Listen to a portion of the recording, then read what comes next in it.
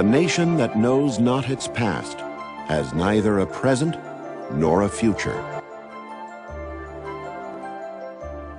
And so, in 1968, Sheikh Zayed bin Sultan Al Nahyan commissioned the Center for Documentation and Research to embark on a progressive and innovative mission. For over 500 years, the Arabian Peninsula has attracted the attention of European and other neighboring powers. As a result, much of the recorded history of the region has accumulated in different countries around the world. Since its inception, the CDR has reached out to various international archives in order to bring back a massive and expanding collection of historical documents, manuscripts, maps, and audio-visual materials.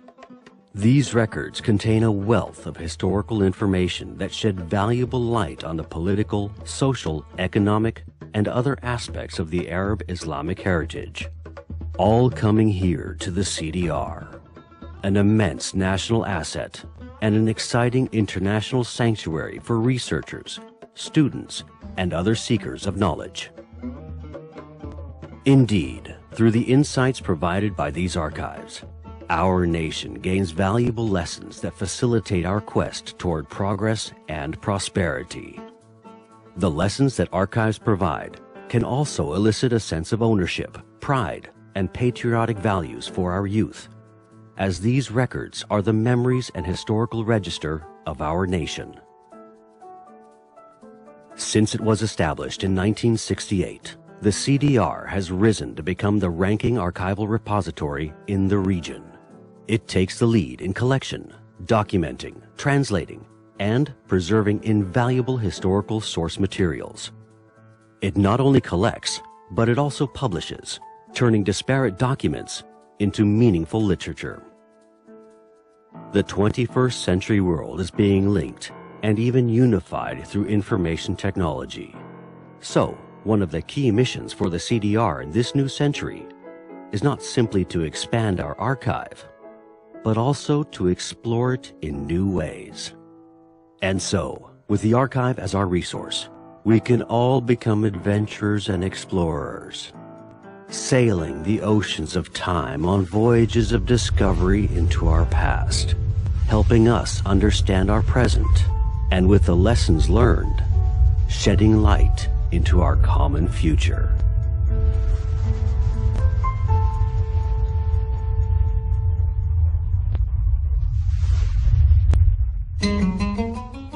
The region of the UAE has been inhabited since the late Stone Age, as clearly evidenced by fine flint tools found in Merawa, belonging to skilled herders, and the earliest fishing settlement houses found in Dalma.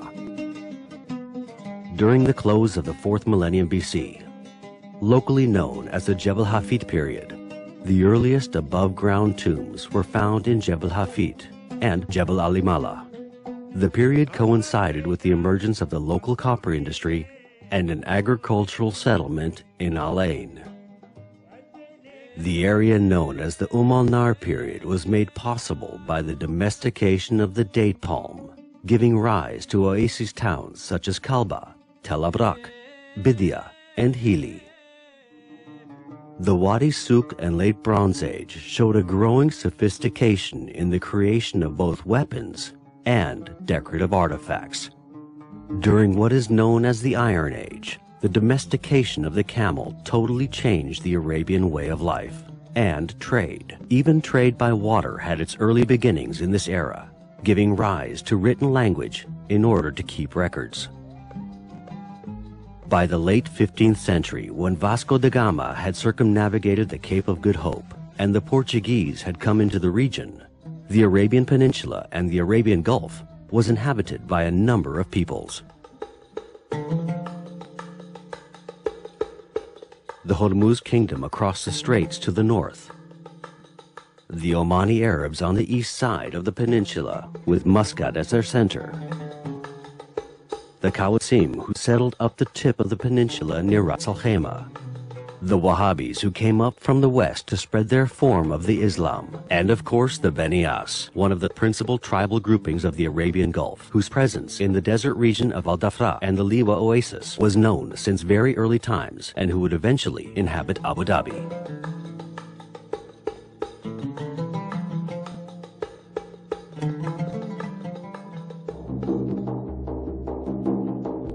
The story of Abu Dhabi and the Al Bufala rulers begins around 1761 and is credited to the Bani As chief Sheikh Diab bin Isa. Some say that during a hunt in the arid and desolate coastal region, the sheikh trailed an elusive gazelle over a narrow sandbar which ran out to the island during low tide. And where the gazelle had stood, he found a precious spring of fresh water, thus establishing Abu Dhabi, which means father of the gazelle. No matter how it happened, the discovery of fresh water opened the way to settlement. The island offered a great strategic location, protected on all sides from easy attack, as well as providing harbor access to fisheries and thriving pearl beds from which to establish an economy. 30 years later, after serving as a growing outpost for the Liwa-based Sheikh Diab, a conflict over control of Abu Dhabi resulted in the Sheikh's death. Abu Dhabi Island thereafter became the permanent capital of the Al Bufala clan, the ruling dynasty of the Bani As tribal confederation, and the ancestors of the present Al Nahyan ruling family of Abu Dhabi. Abu Dhabi thrived under Sheikh Shakabut bin Diab, as shown in this document from J.S. Buckingham. Abu Dhabi is a place of some trade, being in friendship with the Imam of Muscat. Its port was receiving vessels and supplies of both merchandise and provisions from that mart. These years also marked the establishment of a fortification on Abu Dhabi, which was to become the Al Bufala ruler's seat of power for the next 200 years, and famously known as the Qasr al-Hisn in subsequent times. By 1818, the British government had taken control of the East India Company and put its full military might behind protecting her valuable imperial interests in India. The Arabian Peninsula proved a constant challenge to them, as various factions of coastal Arabs, and particularly the Qawasim under the leadership of Sheikh Sultan bin Sakr, attacked British trading vessels. Britain's efforts to control all maritime activities caused them to brand all maritime conflicts as piracy. This led to the General Treaty of 1820, in which Abu Dhabi's Sheikh Shakabut agreed to be responsible for controlling maritime aggressions along the coast from Dubai westwards to Qatar.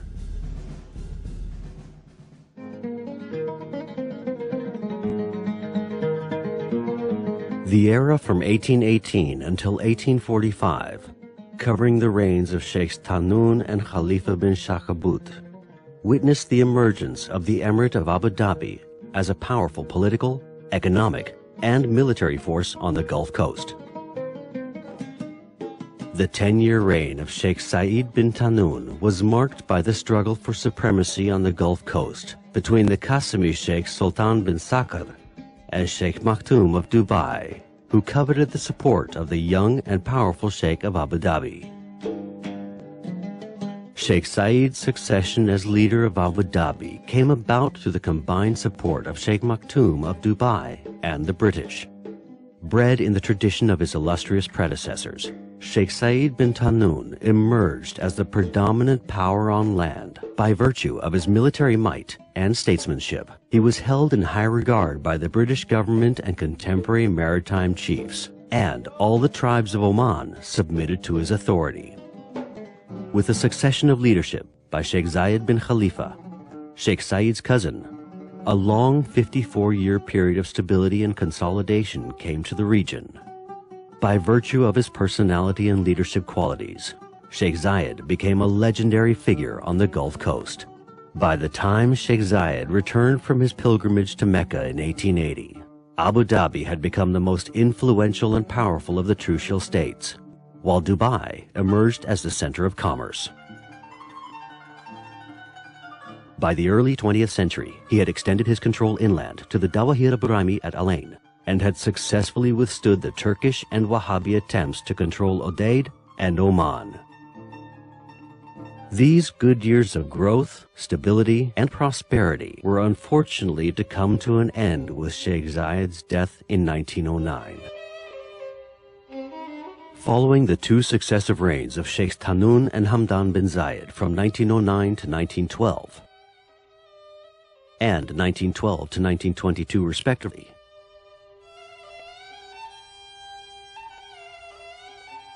Abu Dhabi witnessed a brief period of political turmoil, marked by quick successions of Sheikh Sultan bin Zayed, 1922 to 1926, and Sheikh Sakr bin Zayed, 1926 to 1928. The situation, however, was quickly brought under control with the accession of Sheikh Shakabut bin Sultan as the ruler in 1928. By now, major innovations in transportation and communications had developed a global economy, which unfortunately, in 1929, crashed into the Great Depression. The ensuing worldwide depression, combined with the Japanese development of cheaper, cultured pearls, threw the Trucial states into very hard times.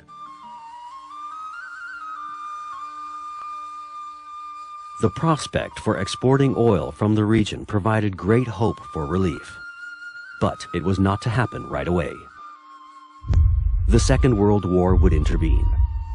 Although the coastal Arab states generally managed to stay out of the fray of the war, the region's isolation was quickly coming to an end, and the old ways would soon be challenged. For example, the granting of oil concessions meant that a new concept of borders needed to be established in a land without rivers, where previously influence, not physical borders, ruled. Sheikh Shakabut stood against this storm of change and pitted the values of tradition against rapid development. Although this seems like a very enlightened attitude in context of today's modern world, it caused much confusion and frustration at the time. It seemed inconceivable that pursuit of wealth was not reason enough to abandon the core values of tradition, but not to Sheikh Shakabut. Ultimately, the pressures for modernization overcame his resistance, and in 1966, Sheikh Shakabut abdicated his rule to his trusted brother, Sheikh Zayed bin Sultan Al Nahyan. It was up to Sheikh Zayed to manage the transformation and modernization of Abu Dhabi, and to lead in the creation of the United Arab Emirates that we know today.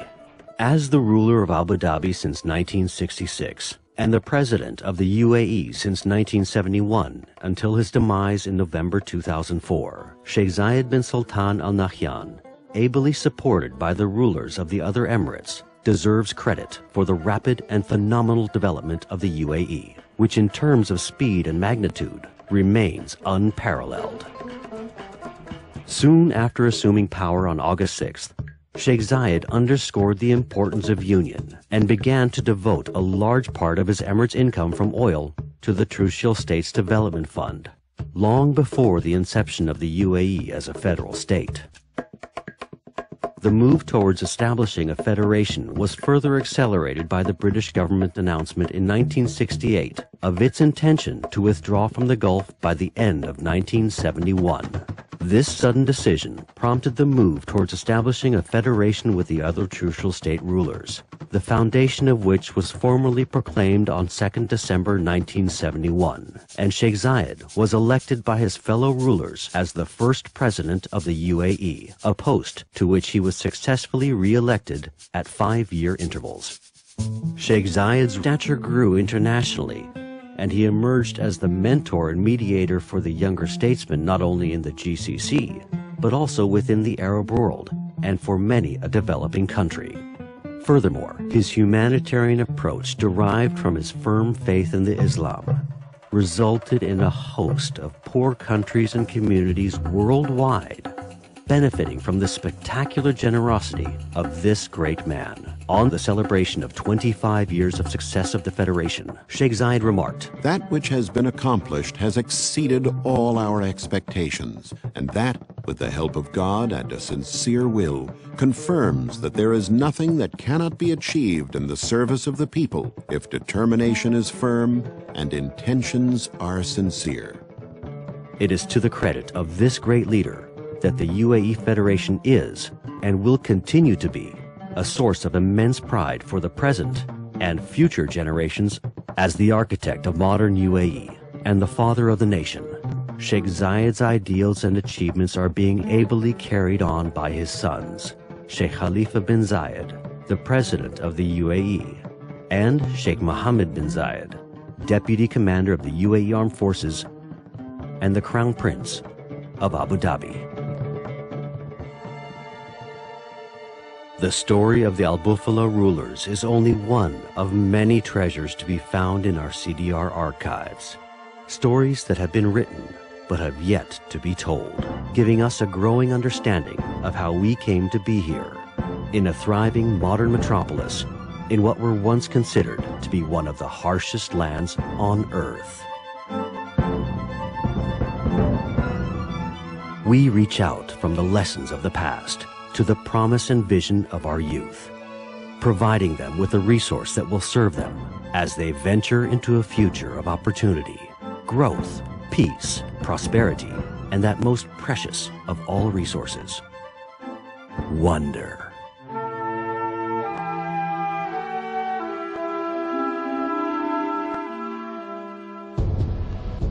لا شيء مخلد أبدا، لا مخلد الإنسان ولا مخلد المال ولا مخلد شيء. مخلد اللي هو خالد الوطن والعمل للإنسان، وكل فرد منا بيذكر بعمله، كل ما بيعمل بيذكر بعمله. أدعو الله تعالى أن يوفقنا إلى المزيد من العمل والبناء من أجل وطننا، وأن يجعل عهدنا الجديد عهد خير وفلاح وعهد محبة ووداد، وأن يمنحنا من لدنه النصر والتأييد، أنه تعالى نعم المولى ونعم النصير.